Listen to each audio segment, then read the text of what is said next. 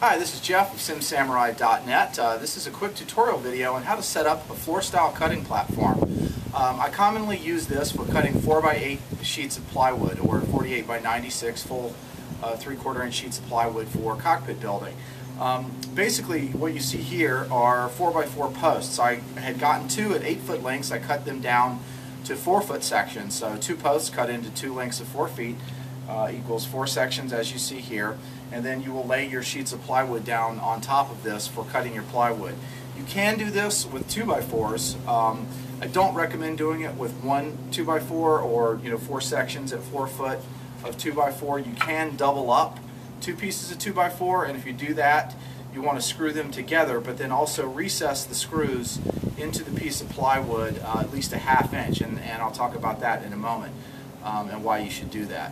But basically, as you can see here, this provides a really stable platform for cutting plywood. Of course, when you pick these up at your Home Depot or whatever hardware store or lumber yard, you want to look for the straightest, cleanest ones you can find. Get ones that are relatively knot-free, meaning no knots. I mean, of course, that's going to be difficult to do. You're going to have some knots, but just find the cleanest and straightest ones you can get. But what the 4-inch post will do for you is that it provides enough clearance for you to get your clamp underneath for using a cutting guide or a rip fence. And you're basically going to use this to clamp down what is commonly called a rip fence or cutting guide. And this is what you're going to use, as you will see in other tutorial videos. You place your saw up against this to make a very clean, accurate cut. In fact, a lot of carpenters do actually use this style of floor cutting platform for cutting sheets of plywood, or especially big sheets of plywood, simply because using a table saw to cut a 4x8 sheet of plywood is actually kind of difficult if you don't have a very big carpentry or wood shop to cut it on a table saw.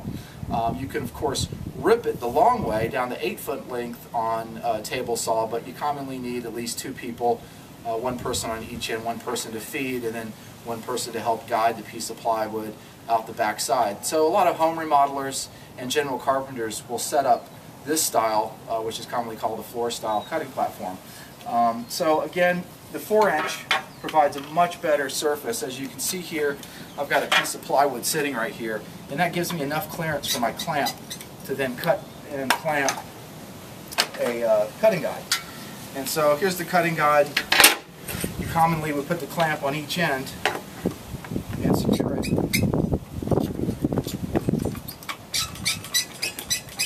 into place for running your plywood cut. I'll just do it a little quick example here.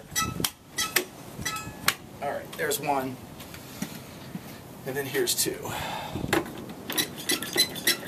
So as you can see, there we go. This provides enough height to get your clamps underneath the plywood. If it was only a 2x4, one 2x4, the bottom of this would be rubbing the ground and you just wouldn't be happy with it. So 4x4 post, best way to go. And again, what this provides is a cutting edge for cutting your plywood in either direction. All my builder manuals detail how to set this up and how to use this and how to set your appropriate line to fence distance measurements, or what I call it. So basically that's it. This is how you cut large sheets of plywood. You can get very accurate, very straight cuts using this method. You wouldn't think so. It kind of looks archaic, but this is actually a long tested and proven method for cutting plywood. And I guess that's it. It's pretty simple, pretty straightforward, and definitely consult my builder manual for more details. Thanks for watching. This is Jeff of SimSamurai.net. Have a good day.